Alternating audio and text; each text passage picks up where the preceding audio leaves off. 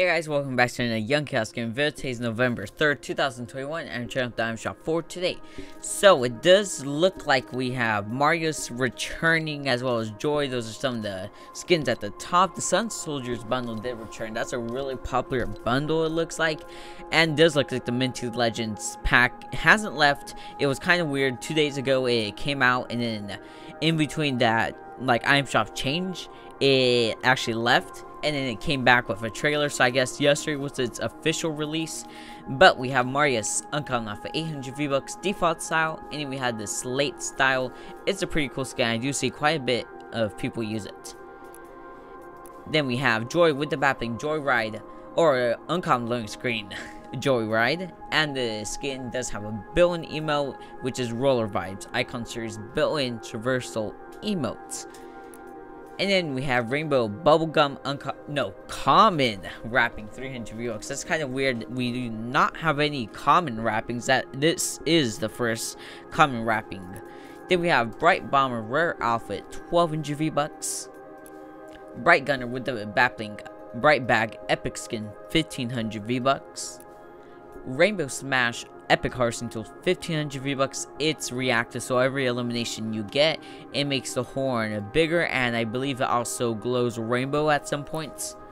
Bright Blimp Epic Glider 1200 V-Bucks.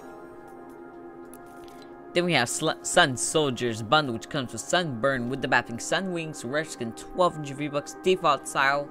And then we have this Moon style, and the skin does have 4 styles. So we have the default style, No Mask style, the Moonhawk style, there we go, that's what it's called, and the Moonhawk with a helmet off. And then we have Sunrise Rare Glider 800 V-Bucks. We have Mezmer with the mapping Hypnotic Rare Skin 1200 V-Bucks default style, and then we have this Moonhawk style. It's a pretty cool skin. I kind of like the secondary style. Oh, actually, it's called the Trance style, okay. And the secondary style of the skin is a tuna fish stick version, which does look pretty good. Usually the tuna fish sticks don't look as good. The Mezmer is pretty cool. It's probably one of the better ones in my opinion, because tuna fish sticks very, very hard to pull off such a weird looking skin.